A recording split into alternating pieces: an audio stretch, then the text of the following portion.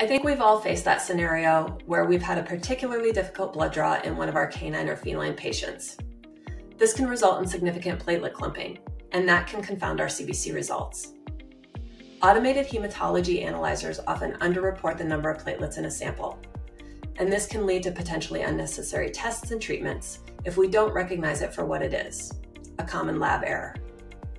And while a blood smear is great at helping us identify platelet clumps and differentiating true thrombocytopenia from pseudothrombocytopenia, I personally wasn't previously aware of any way to correct the platelet count once the clumps had formed in the EDTA tube.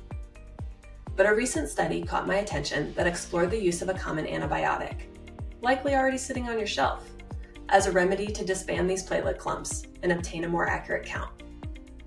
It turns out amikacin, when added post-collection, has shown promise in disaggregating platelet clumps in blood samples from both cats and dogs. Click on this link to learn more about this novel approach to reducing pseudothrombocytopenia in your blood samples.